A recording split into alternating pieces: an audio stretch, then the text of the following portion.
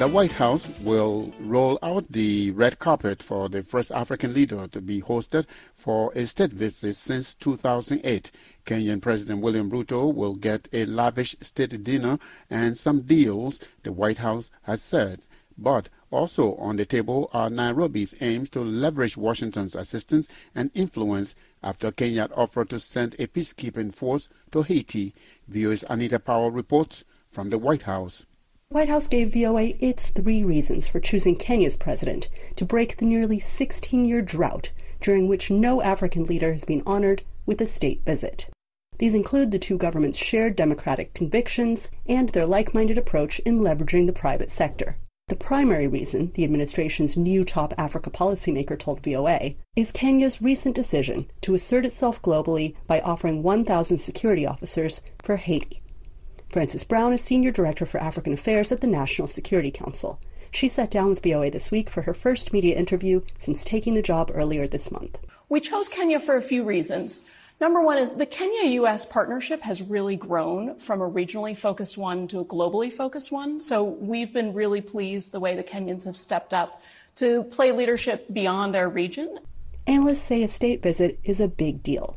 Cameron Hudson is a senior fellow in the Africa program at the Center for Strategic and International Studies. It is the highest diplomatic honor that our president can bestow. It is typically an indicator of a very close and important bilateral relationship. And so elevating Kenya to the level of, let's say, a Japan, which was the most recent country to have a state visit, I think is symbolic, and it's important for all the reasons that I just described, as far as Kenya being on a level that we would give it the same privileges as one of our oldest and longest security partners. Brown said the administration aims to use the visit to reach agreements in areas like technology, climate management, debt relief, and health.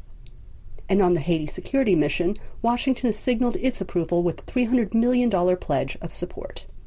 Brown again. We've been working really closely with them. As you may know, there's been planning underway for a number of months. It's included policing experts from around the world working to develop a concept of operations. Kenya's not going it alone. Kenyan President Wiliiam Ruto, on his first stop in Atlanta, said he'd prioritize the need for American help in restructuring the debts of African nations, many of them to China, the world's largest creditor. But human rights advocates in Nairobi told VOA they hope American leadership will also raise concerns over abuses by Kenyan police, who are taking the lead in the Haiti mission. They also shared fears around proposed legislation they say threatens sexual minorities and a decline in media freedoms. Irungu Houghton is Executive Director for Amnesty International, Kenya. We, first of all, see this as a really excellent opportunity to focus on governance, human rights, and the rule of law for many reasons. Both the United States and Kenya are nations that have projected themselves as essentially, nations that believe in these values. And the state dinner is an opportunity really to focus on that. All this drama playing on this stage on Thursday.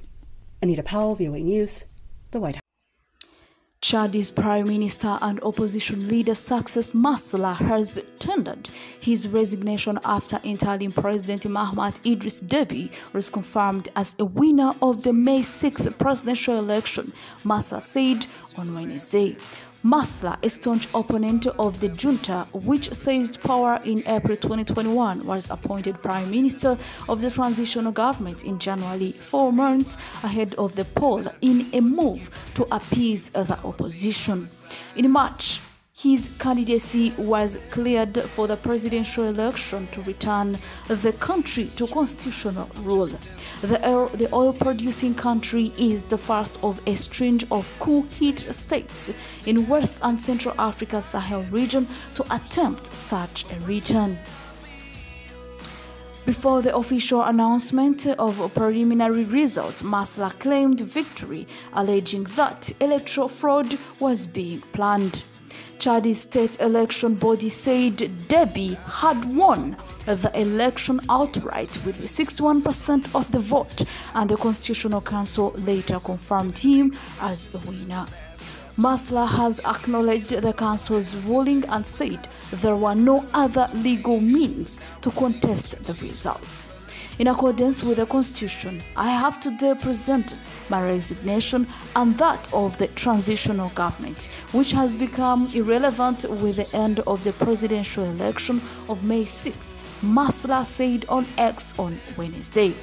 Debi's victory prolongs the rule of the family that has had a firm grip on power since his father took over in a coup in the early 1990s.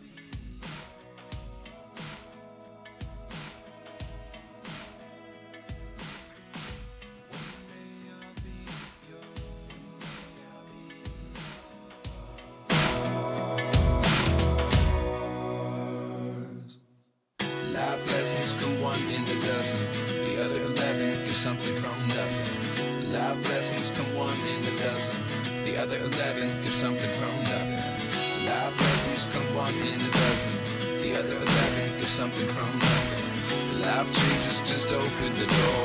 One thing's certain, I'll always be yours.